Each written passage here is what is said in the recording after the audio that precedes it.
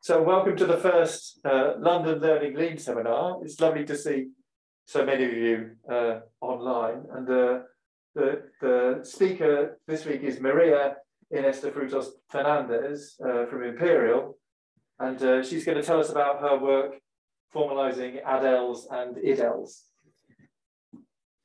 Okay, hi, thank you very much for the introduction, Kevin. I'm really happy to be giving this talk and also really excited for the upcoming talks in this seminar. So today what I'm going to be doing is I'm going to be telling you about my work formalizing the ring of adèles and the group of idèles of a number field. I'm not going to assume that everyone in the audience know what these objects are or that you are experts in number theory. So I will start by giving some motivation as to why I wanted to formalize this. And then we'll get into the actual formalization, right? So, okay. So in its most basic form, number theory is just the study of the integer numbers and the rational numbers, right?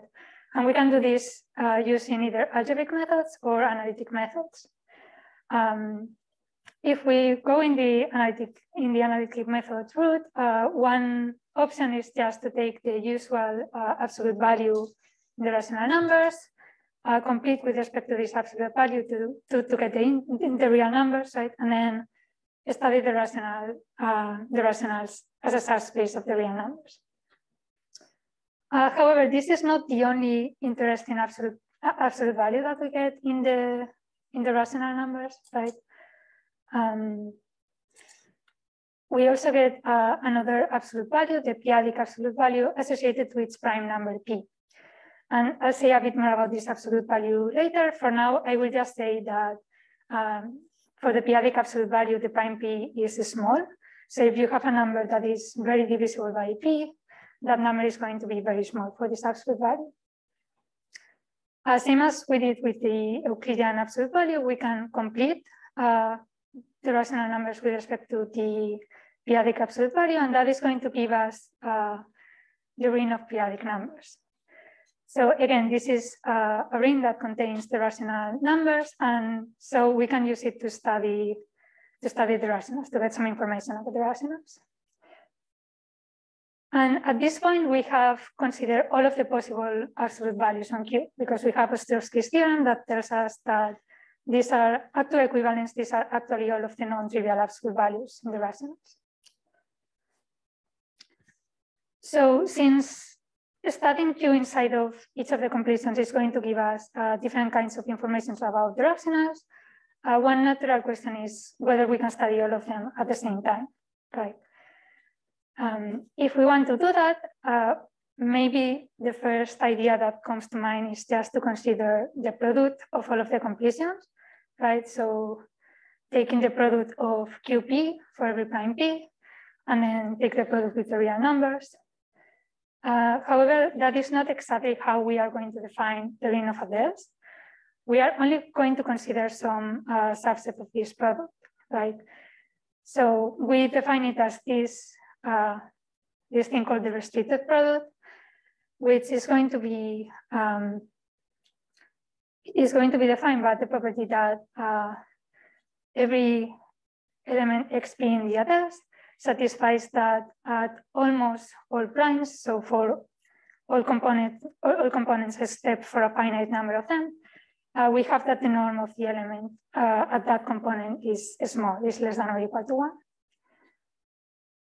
Okay, so why did we do this instead of just working with the full product? Well, the reason is that the product in some sense is too big, but this already has a lot of the properties that we want. So it already has the property that it is a topological ring, and we'll say more about what the topology is in this ring later.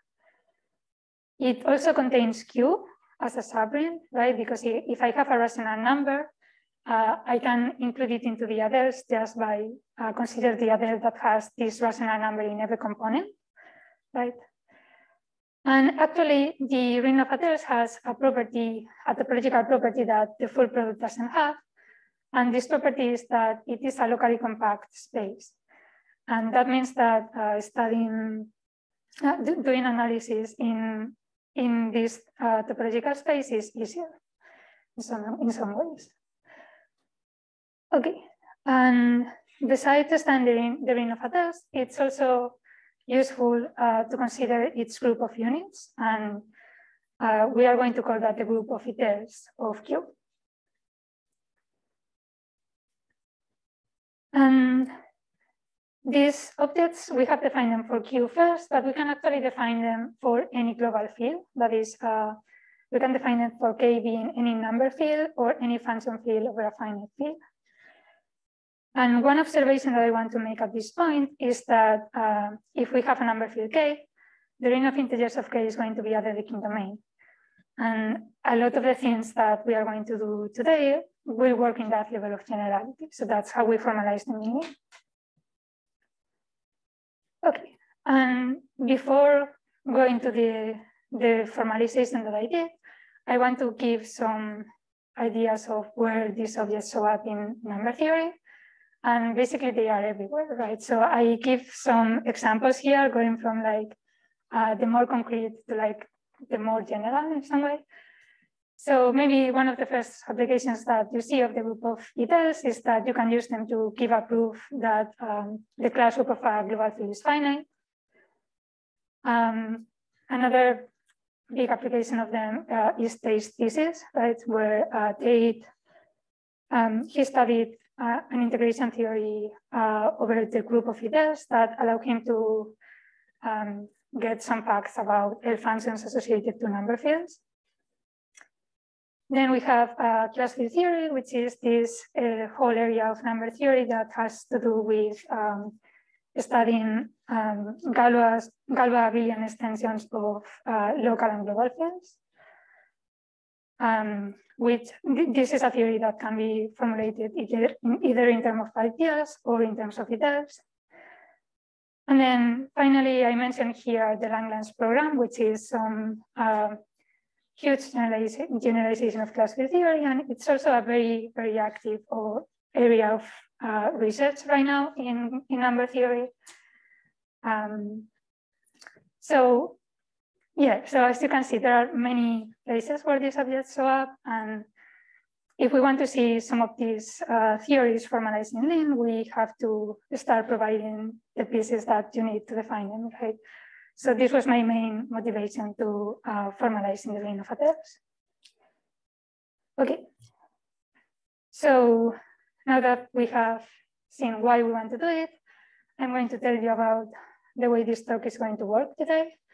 So I'm going to start by giving some background on Dedekind domains and adic valuations, which are the kind of absolute values that we are going to consider in Dedekind domains. Then we'll see how to put together all of these absolute values and create the finite adèle ring of a Dedekind domain and the adèle ring of a number field. Once we have set up all of these definitions, I'm going to give two applications. These applications are going to be of different nature in some sense.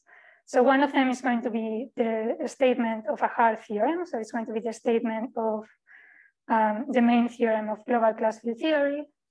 And the other one is going to be a proof of an easier theorem, right? It's going to be the proof that there is a surjection from the ideal class group to the ideal class group of a number field, and also the computation of the kernel of this surjection. Okay, and I will end up the talk by discussing some future directions associated to this project. And I will leave some time for questions at the end, but I also want to say that if you have questions during the talk, maybe just write them in the chat, or if you are here, just let me know. Okay. Okay, so let's start with the Dedekind domains. So the definition of the Dedekind domain is it's an integral domain, meaning that there are no zero divisors, that is Noetherian, so that every ideal in the ring is finally generated. It is integrally closed in its field of fractions, and it has a crude dimension at most 1. The crude dimension is a positive integer, right? So it can only be 0 or 1 in this case. If the crude dimension is 0, then this definition of the Dedekind domain is just equivalent to being a field, right? So we are not going to be interested in that case today, just because if we were to define the others, we will just kind of recover the field again, so it's not interesting. And then we will instead focus in the case of crude dimension 1. So crude dimension 1 means that every non-zero prime ideal in the Dedekind domain is a maximal ideal. An example of the Dedekind domain with crude dimension 1 is the ring of integers, or more generally, if you take any number field k, the ring of integers of k is also going to be a Dedekind domain. Okay, so I want to point out here that this definition of the Dedekind domain, as well as some other equivalent definitions and some facts about them, are formalized in Madrid by work of Banen, Damen, Narayanan, and Nusio. And I also want to mention that Asmi Narayanan, she is a student here, a PhD student in the London School of Geometry and Number Theory, and she will also be giving a talk in this seminar series. So you should come to that if you're interested. Okay. So we have the definition of the Dedekind domain. Now we want to see which kind of absolute values we are going to consider, right? So we are going to start by defining additive valuations, so non-Archimedean additive valuations.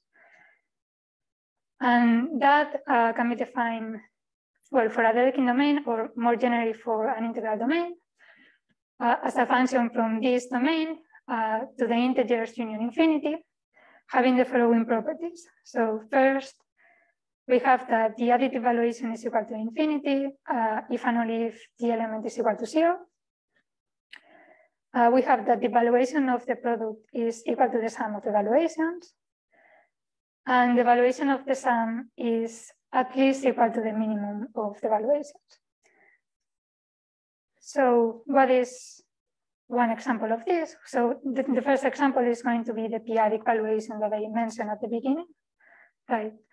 So for this example, I'm going to take my integral domain R to be the ring of integers, and I'm going to fix any prime number P. Then to define the p-adic valuation of an integer number R, what I'm going to do is I'm going to factor R, right? I know that the factorization of R is unique up to reordering, so I'm up to units, I guess. And I'm going to look at how many times P appears in this factorization, okay? So that's going to be the p-adic valuation. So it's the maximum, the maximal exponent n such that p to the n divides R. Once we have this valuation in the integers, we can actually extend it to a valuation in the rational numbers. And the way we do this is if we want to compute the valuation of a fraction, we just define it to be the valuation of the numerator minus the valuation of the denominator. And in case you have never seen this kind of valuation before, I include some examples here, right? So for example, we take the prime P to be 3. Then since 18 is equal to 2 times 9, we get that the 3-adic valuation of 18 is going to be 2. And then, for example, if we look at 5 over 27, then 3 doesn't divide 5, and 3 divides 27 3 times. So the 3-adic valuation is going to be -3. Okay. Now, there is another way to think about this valuation, which is to think about the associated multiplicative valuation, or the associated absolute value. So this is how we are going to define it. We are going to fix any real number that is greater than 1. And now we are going to define the absolute value as a function taking values in 0 union powers of this real number in P, right? And the absolute value of R is going to be NV raised to the negative of the additive valuation. So the reason that we have this negative is to get that this is actually an absolute value, right? So it's going to satisfy these three properties. So first, the absolute value of R is equal to 0 if and only if R is equal to 0. Next, the absolute value of the product is equal to the product of the absolute values. And then finally, well, we have that not just that the absolute value of the sum is less than or equal to the sum of the absolute values, we actually get something a bit stronger. We get that the absolute value of the sum is less than or equal to the maximum of the absolute values. Okay. So yeah, so this is a non-Archimedean absolute value. One comment here is that I have made a choice. I have chosen a positive number n, nv, to define this absolute value.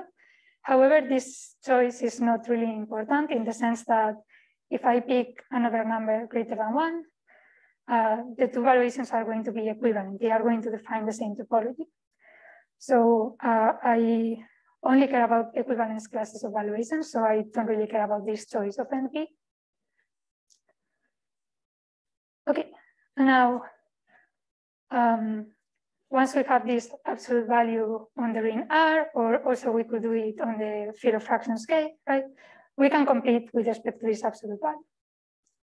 So for example, if we are considering the p-adic valuation or the p-adic absolute value in the integers and in the rational numbers, we can complete them, and that is going to give us respectively the p-adic integers and the p-adic numbers. Okay. Any questions so far? No? Okay. Okay, so now we want to see some examples of this kind of absolute value on the Dedekind domains, right? So we are going to fix for the rest of the talk R to be a Dedekind domain, remember with cool dimension 1. And now we are going to fix a maximal ideal of R. So we want to define some valuation associated to this maximal ideal, and we want to use the same idea that we did to get the p-adic valuation, right? It might seem at the beginning that we cannot do exactly the same, right? Because remember, to define the p-adic valuation, we are taking the factorization of an integer number, and we are using that this factorization is unique. This is not going to be true in general for the Dedekind domain, so not all the Dedekind domains are going to be unique factorization domains. However, we get the property that every non-zero ideal of a Dedekind domain can be factored uniquely as a product of prime ideals up to reordering. And this is enough to define the valuation, right? Because what we are going to do is, if we want to define the m-adic valuation of an element R in the Dedekind domain, we are going to look at the principal ideal generated by this element R, and we are going to count how many times M appears in this factorization. So that's going to give us the m-adic valuation of R. Same as before, we can extend this to the fraction field of the Dedekind domain just by defining the valuation of a fraction to be the valuation of the numerator minus the valuation of the denominator. Now, this is going to be a non-Archimedean valuation on the Dedekind domain. So as before, we can consider the corresponding absolute value. And that's actually what we are going to work with in Lean, right? So we are, just because we have a lot more API to work with multiplicative valuations, we are going to work with that, with the multiplicative absolute value. So that is what Lean calls valuation. So hopefully that won't be very confusing for this talk, but from now on, when I say valuation, I mean the multiplicative valuation or the absolute value, okay, not the additive valuation. Okay. So one last thing that I want to comment before going to the actual formalization is a slightly different perspective on the valuation in the fraction field. So to do this, I'm going to talk about the notion of fractional ideal.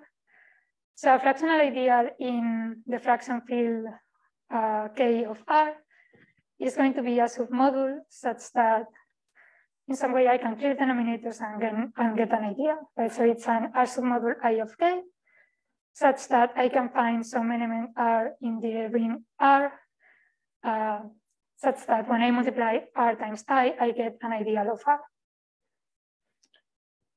Okay, since we have unique factorization for ideals of a Dedekind domain, we can also extend this to get in some way unique factorization for fractional ideals, right? But now for this factorization, we have to allow the possibility that some of the prime ideals that appear in the factorization will appear with negative exponents, right? So yeah, so I have formalized this factorization in Lean. So the way I do it is I write a fractional ideal I as a thin prod over all maximal ideals, and then raised to the corresponding exponents, integer exponents. And I provide some API for working with these exponents. Okay, so connecting this back to the evaluation, what we can do is for any element K in the fraction field, we can look at the fractional ideal generated by K. And then we can look at the factorization on that and look at the exponent of M in this factorization. So that is going to be the ematic valuation of K. Sorry, can I have a quick question? Sure. So which way do you formalize the very definition of the fractional ideal, the one at the top, or just as a factorization? Oh no, sorry. The definition, the formalization of fractional ideal was already in Mathlib. What I formalize is how to factorize it in this way.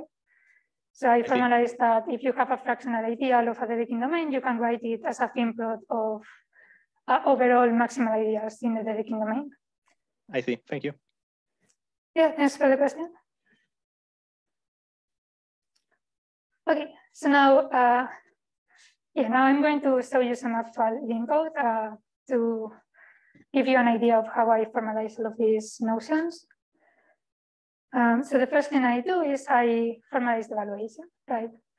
So we have to set up the variables that we are going to use. Here, R is going to be our Dedekind domain. K is going to be the fraction field, right? So that is encoded by these three fields here that say that K is a field, K is an algebra over R, and K is a fraction ring of R. And then I'm going to define the maximal spectrum as the set of all, the type of non-zero prime ideals of the Dedekind domain. Okay, and just a warning here that this is not really the maximal spectrum if R is a field, because that will be the ideal zero. But as I said at the beginning, I don't care about that case. So I'm just calling this the maximal spectrum. Okay. And yeah, just also for the rest of the talk, I will fix V to be a maximal ideal of R. So I'm kind of using the same notation for the maximal ideal and for the evaluation associated to it some way. Okay. So now let's look at the actual definition of the evaluation. That's this int valuation def. So the input that this takes is an element R of the Dedekind domain. And the output is going to be an element of with zero multiplicative set. Okay, so what is this? So multiplicative set is the way that we are formalizing taking powers of this number MP greater than 1, right? So basically, what multiplicative does is if you feed it some type with some additive structure on it, it will give you the corresponding multiplicative version. But you can just think of it as, just raising some positive number, some number greater than 1 to integer powers, okay? And then with 0, this is just taking 0 union these powers. Okay, so we define this using an if then else definition, right? So if R is equal to 0, we define the evaluation to be 0. And if R is not equal to 0, what we do is we look at the factorization of the ideal, the principal ideal generated by R, right? And we count how many times the maximal ideal V appears in this factorization. Okay, so that is the additive version of the evaluation, right? And then to get the multiplicative version, what we do is we take the negative of the additive valuation and we raise NV to this negative number, right? So that is done by this multiplicative of add function here. And yeah, I'm using associates.make here, but don't worry too much about that. I just do that because the API was more convenient than just working directly with ideas, right? But you can just think of this as being, yeah, like how many times the ideal V appears in the factorization of the ideal generated by R. So the factors is some multi-set or something? Yes, it's a multi-set. Oh. Yeah.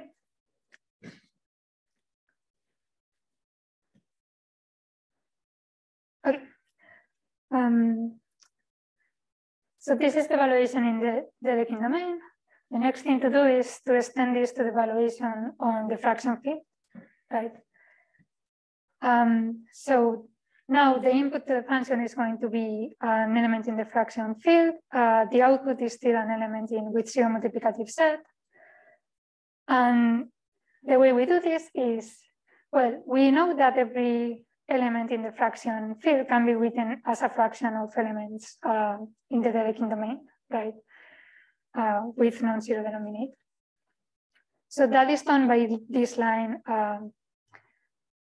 is localization make surjective. This is telling us that we can find such a numerator and denominator, right? Here I'm calling S to be the denominator of this. And I'm defining the evaluation to be the evaluation of the numerator. So this is this B dot in evaluation depth of classical sum of all of this, divided by the evaluation of the denominator. Okay, since we are making a choice here, we are making a choice of how to express X as a fraction. We have to make sure that the choice doesn't affect the definition, right? So if I pick two different ways to write X as a fraction, I should get the same result. And that is what this lemma here is checking, right? So it's saying that if R divided by S is the same as R prime divided by S prime, then yeah, the evaluation is going to be the same whether I use R and S or R prime and S prime. And then the last thing I will say about evaluations at this point is some examples of things that we might want to prove about evaluations and that might be useful later on. Okay, so first, if I look at an element in the dedekind domain, I have two ways of computing the evaluation, right? So I can compute the evaluation as an element in the dedekind domain, or I can look at the element inside the fractional ring and compute the evaluation there. But these two evaluations should be the same, right? So this is what the first lemma is telling us. And then, yeah, two other facts that I checked are that elements of the dedekind domain have valuation less than or equal to 1, and that actually this valuation is strictly less than 1 if and only if the ideal V appears in the factorization of the ideal generated by the element. Okay.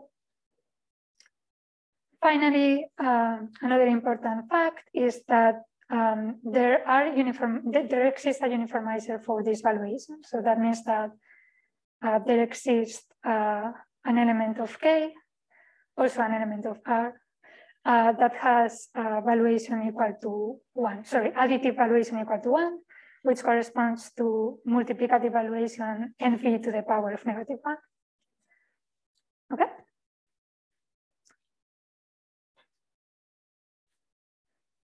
Okay, so if there are any questions, I will move on to how to use this to define the finite adèle ring. Oh, you have a question? Yeah. How easy was it to answer the definition of evaluation?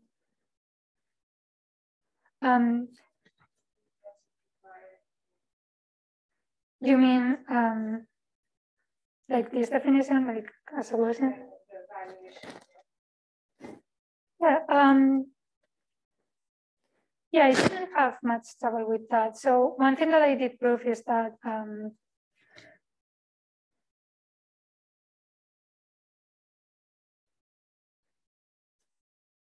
yeah, so one thing that was helpful was proving directly that if you take its localization, make KRS, that is equal to, you know, the valuation of R divided by the valuation of S, and having that, yeah, having that things are not so hard. Yeah. Does that answer your question? Yeah. So the trick is to use the sum spec as soon as possible. Yeah. The sum spec is the API. Mm-hmm. Yep.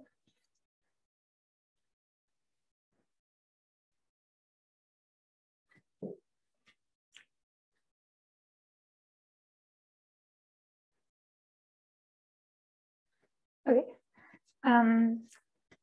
So let's see how to define the finite adèle ring. So recall from the beginning of the talk that I have defined the adèle ring of Q as the restricted product of all QPs and the real numbers. And I actually give some notation here that if I just forget about the real numbers and I look at the restricted product of the QPs, that's going to be the finite adèle ring of Q. Okay.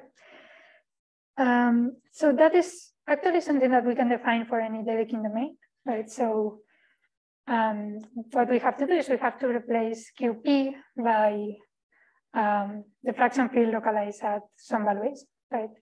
So we are going to define the finite adèle ring of R as the restricted product over all maximal ideals of the Dedekind domain of K, which is the fraction field, completed at the maximal ideal M. So by that I mean you look at the absolute value corresponding to this maximal ideal, and then you take the completion. As before, the restricted product means that we are not taking all of the elements in the product. We are only taking elements of the product that have the property that at almost all components, so all but finitely many, xm is going to be an integer for the valuation. That is, it's going to be an element that has valuation less than or equal to 1. Okay, so what are the properties of this object? So it's going to be a topological ring, right? So to get the ring structure, we just work component-wise, right? Since after all, this is a subring of the product, right?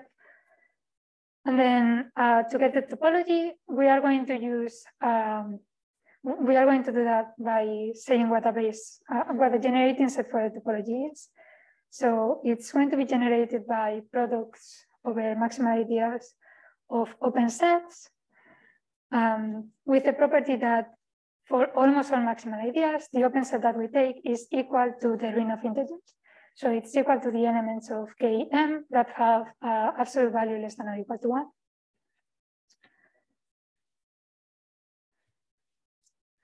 Okay. So yeah, so let's see how to do this in Lean. The first thing that we have to do is we have to formalize these completions Km, right? So that's what I'm going to do here in the next slide. there were like several ways to approach this, but I ended up using this one because, yeah, like this was a part of the library developed by Patrick Massot that was very helpful. So here's how I did it. So first, I used this value structure here to put together the information that K is a field with a certain valuation, right? So in this case, when I define the value K, I'm saying that K is a field with the valuation associated to this maximal ideal V. And I'm also saying that this valuation takes values with zero multiplicative set. And this group thing here, this is just telling me that, yeah, that this with zero multiplicative set is a linear order commutative group with zero, which we know to be true. Okay, so the reason why doing it this way is so nice is that then we basically automatically get the instance that K is a uniform space. So we can use uniform space completion to get the completion of K with respect to this valuation. So that's what I call KV here. Again, Mathlib already knows that if I complete this way, if I complete a field this way, I'm going to get a field.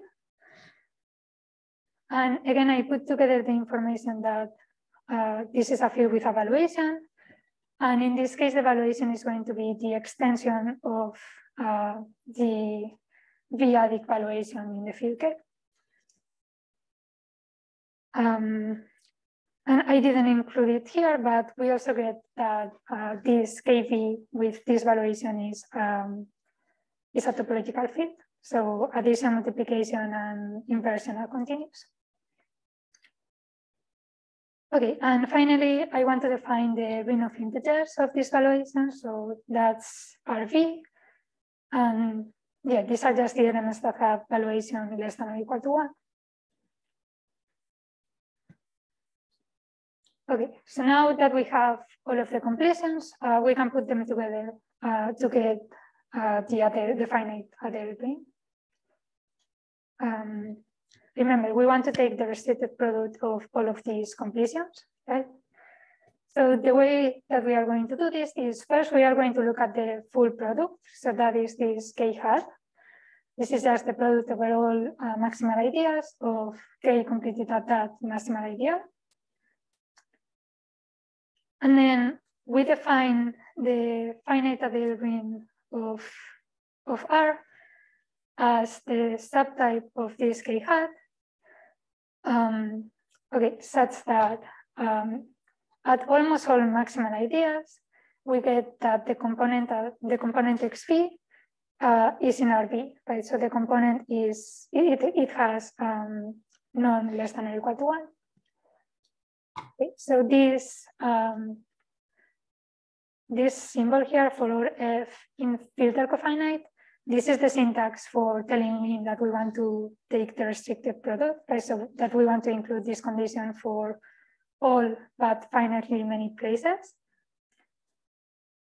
Yeah, and well, this definition is only giving us a type, right? So we want to check that this is actually a commutative ring.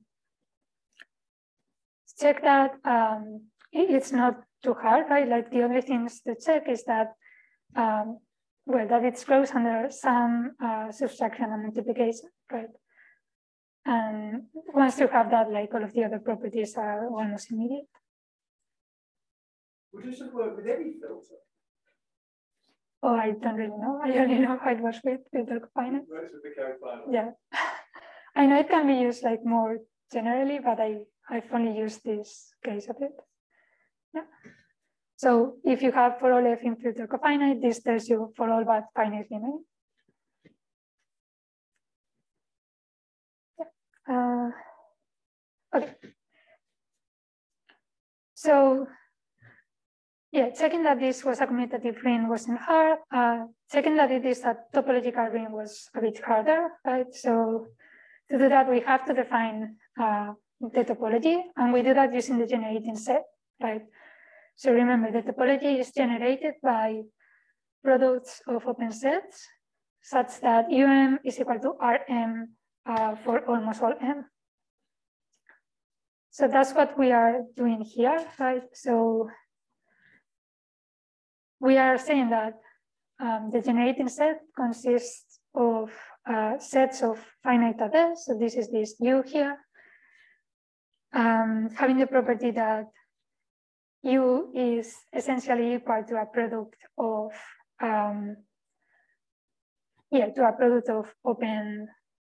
open sets at its maximal ideal, right? So this is this line that for all x in the finite adèle ring, x is in U if and only if for all v, the v component of x is in v, right? And then so this tells me that U is a product. Then the next parenthesis is telling me that all of the components, all of the sets that appear in the product are actually open sets for the corresponding topology. And finally, we again use this for all f in filter cofinite syntax to say that at almost all maximal ideals V, this open set is actually equal to the set of integers for the evaluation.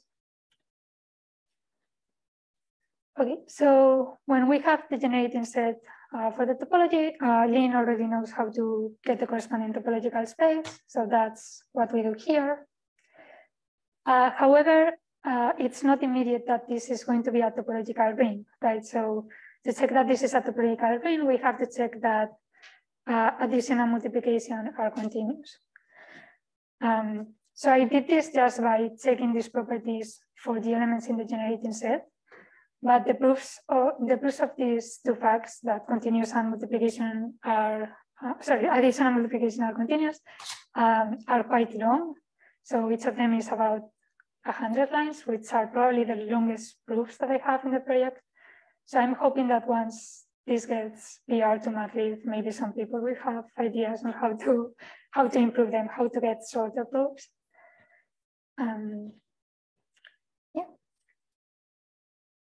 Okay, so now I want to give you an example of a proof. Wait, do I have, how much time do I have, Kevin? Yeah, as much time as you like. Oh. Okay, so then we did. Okay, so I just want to give an example of a proof using this topology, and that's going to be this kind of silly fact that if I take the product of RV at its place V, that's going to be open in a Kershon, right? This is so basically by definition of the generating set. So let's see how the proof works. So the first line, apply topological space, generate open basic. This is telling me that if I have a set that is in the generating set, that is an open set for the topology. So the way that I'm going to prove that this set is open is by proving that it is actually in the generating set. Now, in the next line, I'm just rewriting what the definition of this generating set is. And now, I just have to tell Lynn which product to use, right? But in this case, this is quite obvious, right? Because I'm just going to take the product that has RV at every component. So this is just the definition of the set, right? So now the first condition is just equality by definition, basically. So it's proved by Ruffle. Then to check the openness condition, I need to check that the ring of integers RV is open in KV, which is something that I proved. It wasn't hard to prove, it's just checking that it is an open ball for the topology. And then the last thing to check is that for all about finitely many V's, the set that appears has to be equal to RV, right? But in this case, this is actually true for all V, right? Not for all but finitely many. So we just have to check that the complement of the set where this happens is empty. And that's what it's done here in the next couple of lines. Okay. That was computer generated, that last slide. Probably, yeah. Yeah.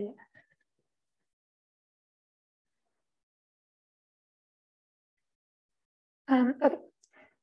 So now that we have the adèle ring, defining the idèle group is going to be quite easy. So the idèle group, the finite idèle group, by definition, is just the unit group of the finite adèle ring. And this is a topological group, but the topology is not the subspace topology, it's the topology that is induced by the map sending an idèle X to the element X, X inverse in the product of the adèles with the adèles. Yeah, so this topology is already implemented in general in math. So yeah, so to define the idèle group, I just literally define it as the units of the finite adèle ring. And then, yeah, I can use, I can use the things that are already in maths, right, to get that this is going to be a topological space, a group, and actually a topological group. Okay. Finally, I want to define a map from the idèles to the fractional ideals of the ring to explain kind of how they are connected. So the way to do this is if I have an idèle X, which is Xm in each component, I'm going to define the fractional ideal, which is the product overall M of M to the additive valuation of the component Xm. Okay. Yeah, I think I'm not going to say much about the implementation here. I will just point out that since we have defined things using the multiplicative valuation, we do need some way to recover the additive valuation here. But yeah, maybe I don't want to get into the details at this point. Okay, so now let's move on to number fields and the other ring of a number field. Okay, so a number field is just a finite extension of the rational numbers. And they have the property that every element in the ring, in the field K, is the root of a polynomial with rational coefficients, right? We can consider the elements that are actually roots of polynomials with integer coefficients instead of rational coefficients. And those elements are called algebraic integers. They form a ring, a subring of K, and that ring is actually a Dedekind domain. So because this is a Dedekind domain, all of the work that we have done before applies to it. And we can just define the finite adèle ring of the field K as the finite adèle ring of the ring of integers of K. Okay.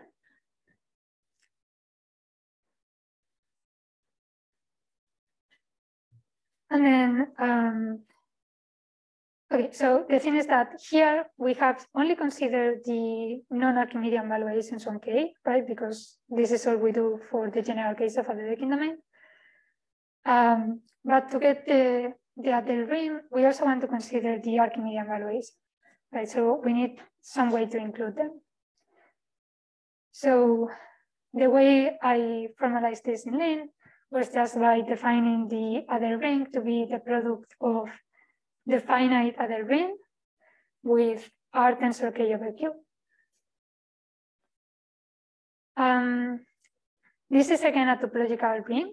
So the way to get this is, well, we already have seen that the finite adèle ring is a topological ring. Then on the right, we have R tensor K, which is going to be isomorphic to R to the N, where N is the dimension of K over Q. So that also has a topological ring structure. And then this is the product of two topological rings, so it's also a topological ring. And as before, we define the finite idèles and also the idèles just as the units of the finite adèle ring or the units of the adèle ring. Okay. So lastly, remember that we had a way to include the field K inside the adèle ring, right? Just by sending K to the adèle that has K in every component. And actually, if we restrict ourselves to elements of K that are non-zero, right? That's going to land in the idèle group. So if we send a non-zero K to the element that is K in every component, that's invertibles, that's an idèle. Which means that we can look at the quotient of the idèle group by the units of K, and that's the idèle class group. Okay, so we also define this in min. This is again a topological group using the quotient topology. Okay, so now these are like all of the definitions that I wanted to discuss in the talk. Now I'm going to move on to some applications of this formalization. So the first application is stating the main theorem of global class field theory. So as I've mentioned briefly at the beginning, global class field theory studies Galois extensions of global and local fields, right? And also like their corresponding Galois groups. So here we are going to fix K to be a number field.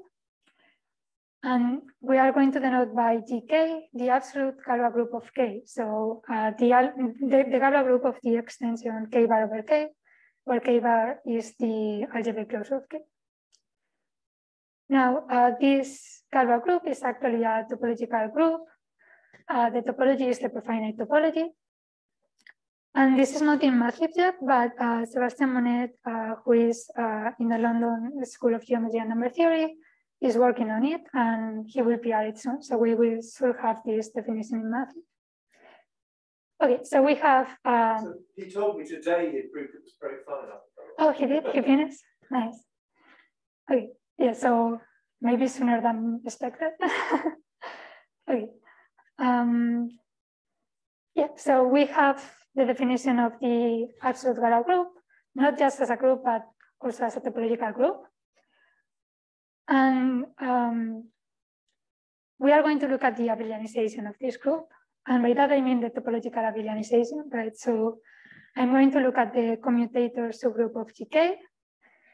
And then I'm going to look at the topological closure of this commutator. So that is going to be a normal subgroup of GK. So I can take the quotient by this normal subgroup, and that's going to give me a group. This group is what I denote JK abelian here. And the topology is just going to be the quotient topology. Okay. So what the main theorem of global class field theory is going to do is going to give us a way to describe this GK abelian group.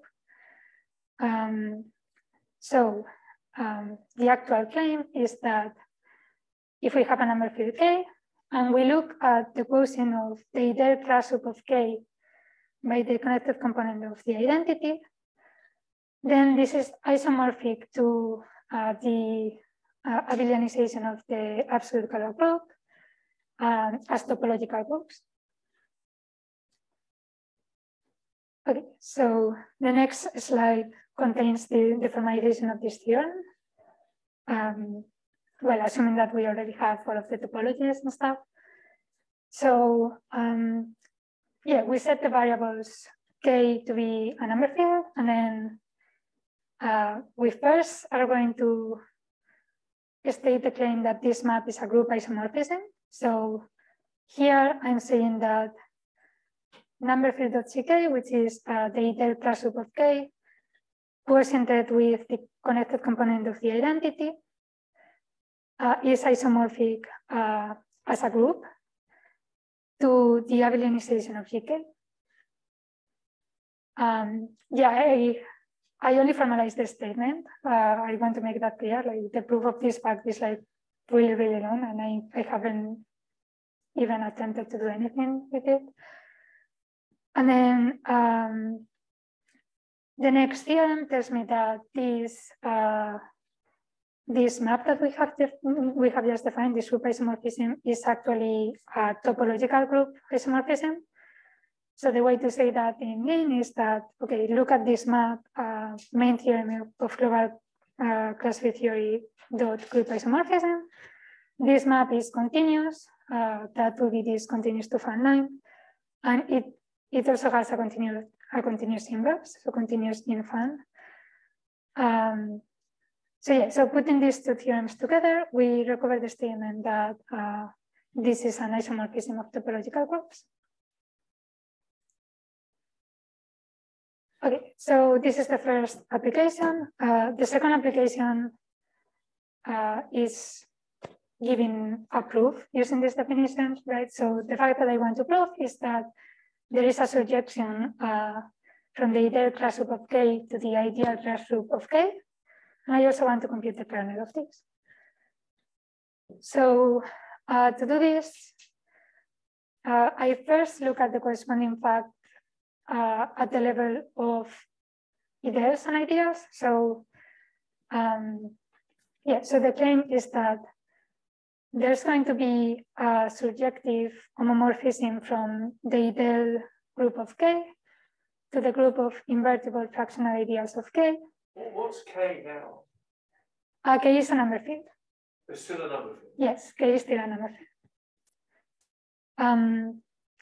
Well, actually, some of these, if you replace IK with IR-fin, I guess, you can also prove this for the Dedekind domains. And I have proved this by the Dedekind domains.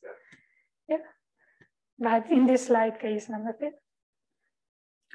Okay, so yeah, so right, we get a map from the ideal group of K to the group of invertible fractional ideas. And this is the same map that we saw a few slides before using the finite ideal group, right?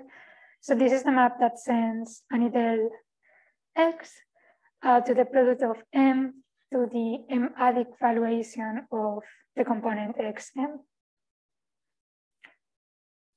Okay, so I'm first claiming that this is a surjective group homomorphism.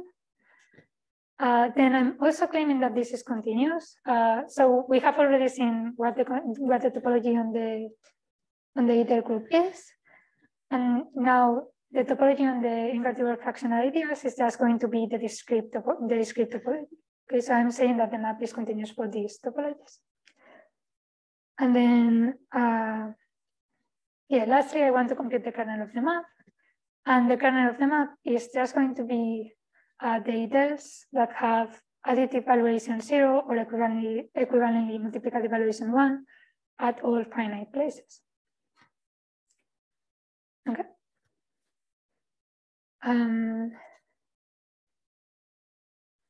Yeah, so in this piece of code here, what I'm doing is I am defining this map, right? So yeah, so for each idèle X, I send it to the fin prod over all maximal ideas of R of the ideal B considered as a fractional ideal raised to the additive V-adic valuation of XV. And then, well, the first thing to check is that this is actually a homomorphism, right? And then you also want to check that this map is surjective, continuous, and that the kernel is what I told you. So that's what I did in these three lemmas, which I'm just like writing here without a proof. And then finally, once we have proven all of this, an easy corollary tells us that we also have the corresponding results at the level of the ideal class group, right? So we get a continuous surjection from the ideal class group of K to the ideal class group of K, and the kernel is just going to be the image of the kernel in the previous map. Yeah, so to prove this corollary, really the only thing to check is that if you start with a principal idèle, so an idèle that's the same component at each of the places, right? So yeah, it's really just an element of K, a non-zero element of K. Then that gets mapped to a principal fractional idea. Once you have that, then you just have to pass to the quotient on both sides and check that continuity holds for the quotient topologies. Okay. So now I just want to end the talk by giving you some ideas of what future work I am considering in this project, either things that I plan to do myself or things that I think people might want to do once this is in Math, right? So yeah, the first thing that I mentioned here is to formalize alternative definitions of the other ring and prove that they are equivalent to the definition that I gave you. So this is something that I'm already working on, right? So I have already defined an alternative definition of the other, but I still don't have the fact that there is a topological ring or isomorphism between the two definitions. But yeah, I think that's not too far, I guess. Then yeah, some other ideas that I think are interesting. First is to keep proving facts about the topology of the other ring or the idèle group, right? So for example, I mentioned at the beginning that AK is locally compact. That's something that we might want to check. Also that K is discrete and co-compact inside the other ring. And using similar topological facts, we can actually give a second proof of finiteness of the class group of a number field. Also, I should say that maybe this goal is not that important because we already have one proof of this fact in Math. The next thing to do is, well, I have defined the other ring of a number field, but I didn't do the function field case yet, so I probably want to do the function field case as well. Yeah, another thing that I think it's interesting is when you have a finite extension of number fields, or global fields, I guess, you can look at the corresponding other rings and they are related in some way, right? So formalizing the ways in which they are related in Lean is something that I think will be interesting. And then, yeah, I formalize one statement from class field theory, right? But there are many other things that we could formalize and eventually I get some proofs. And I should mention that another object or another theory that shows in class field theory is group cohomology. And Amelia Livingston, which is a PhD student here in London, she's going to give a talk on this, on her formalization of group cohomology 2 weeks from today at this seminar. So yeah, you should definitely come to that. And yeah, lastly, I just put some dots there because I don't really know what other people might want to do after this is in Math, right? So I guess we'll see. Yeah, so that's all for my talk today.